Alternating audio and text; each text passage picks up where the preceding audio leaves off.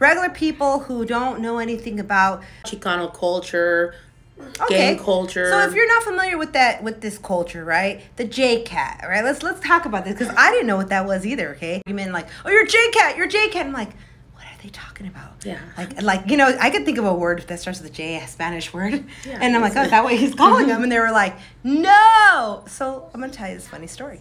I used to do house calls, and I used to do this family, and really clean cut American family, right? Daughter was having an issue at school or something, and the dad's like, don't even pay him any minds. Like, that guy's a J-Cat.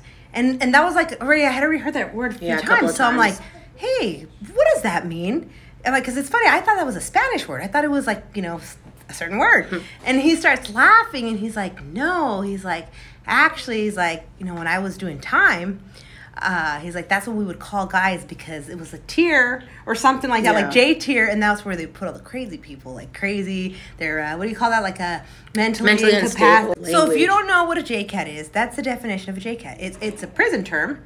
That's what I was told. That I could be wrong. You guys can correct me if that's not true. But that's what I was told was that it's a prison term, and of course people use it out here just so loosely. So again, people have brought so many prison terms, so many prison rules, I guess, and they're trying to integrate them into the real streets, I guess, right? Yeah. So I just want to clear about that. This has nothing to do with Lefty. This just has to do with the word J-Cat.